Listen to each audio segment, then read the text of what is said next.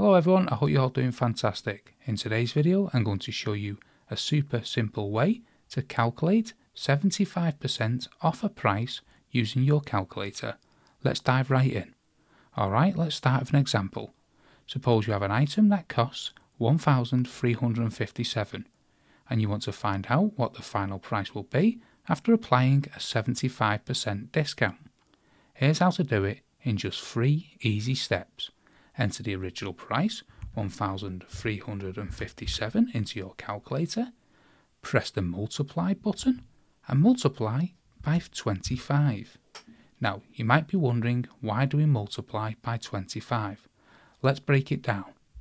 When we talk about percentages, the total is always 100%. A 75% discount means you are paying 75% less than the original price.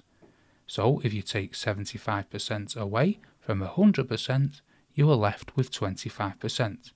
In other words, paying 25% off the original price means you are saving 75%.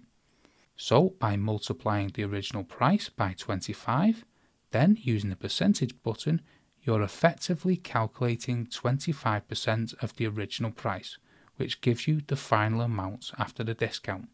So finally, let's press that percentage button, and voila!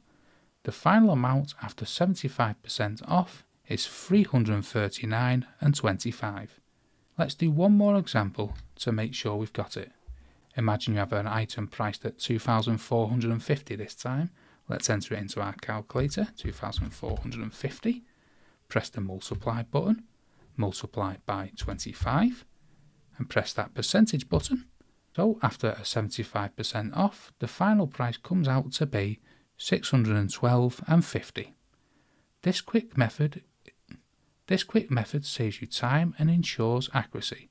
And there you have it, folks, a fast and easy way to calculate 75% off a price using your calculator. If you found this video helpful, please give it a thumbs up and don't forget to subscribe to my channel for more quick tips and tricks. Thanks so much for watching, and I'll see you in the next video.